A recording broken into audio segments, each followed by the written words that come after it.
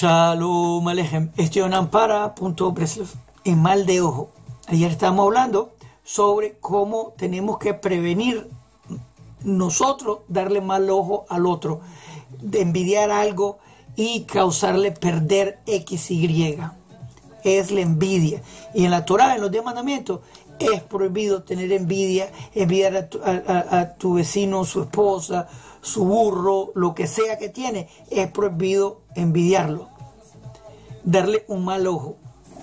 Estaba aprendiendo que en los escritos judaicos, rabínicos, habla de que la mayoría de la gente muere por haber obtenido el mal ojo. Así que la pregunta es, ¿cómo nosotros podemos prevenir recibir un mal ojo? ¿Cómo podemos nosotros prevenir recibir un mal ojo? Ese va a ser el tópico. Antes de continuar, no se olviden de hacerle me gusta a este video. Cuéntenme dónde están viendo. Cuéntenme su historia de moná. Suscríbanse al canal. Al botón de suscribirse, una campanita. Hágale clic para que le contemos cuando los siguientes videos en este canal ven. Cada me gusta, cada comparte, ayudan y avanzan la redención final. Así que clic, clic, clic. Ok. ¿Cómo prevenir el mal ojo? Que nos caiga a nosotros ahora. Ayer fue que nosotros, Hamsa Shalom, le demos mal ojo a una persona con envidia. ¿Por qué el fulanito tiene un carro? ¿Por qué fulanito tiene una computadora? ¿Por qué fulanito tiene hijos? ¿Por qué fulanito está casado? ¿Por qué fulanito tiene pelo? Lo que sea. Leyendo en los escritos judaicos que dicen que mucha gente perece, fallece por el mal ojo. La mayoría de la gente aparentemente. ¿Está bien? La solución, obviamente, que es una solución sencilla, es ser simple, ser modesto. Tener un carro nuevo, Baruch Hashem, Baruch Hashem. Usarlo para el servicio del Creador. Aquí hay gente que no tiene auto, prestarle el carro, manejarle, ayudarlo. Eso previene el mal ojo. Es fácil, es fácil.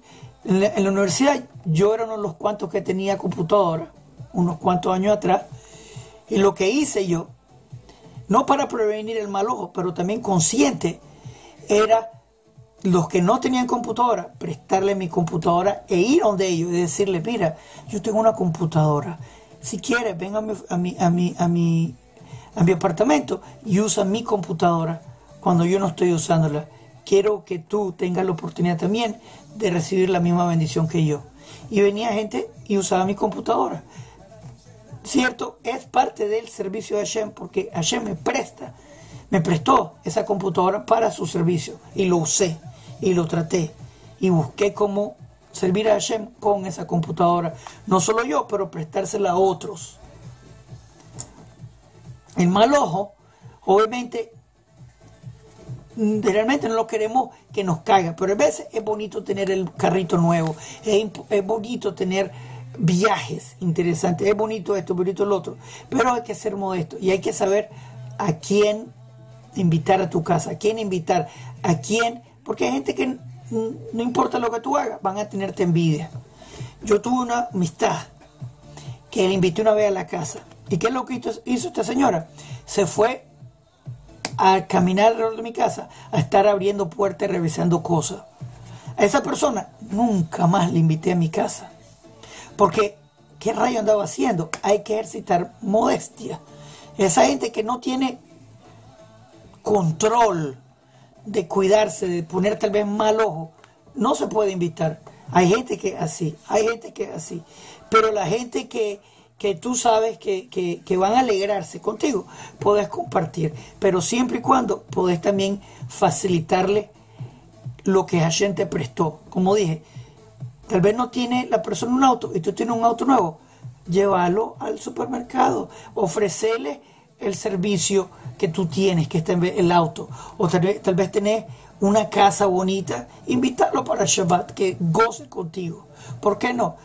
Es una manera de mantener la persona alegre por lo que tú tienes. Y como dije, mucha gente tiene el mal hábito de envidiar. No podemos evitarlo. No podemos evitarlo, pero sí podemos invitarlos a que gocen con nosotros, a que participen con nosotros. Pero el mal ojo hay veces es muy difícil de evitarlo. Y en ese momento viene hitbodedut.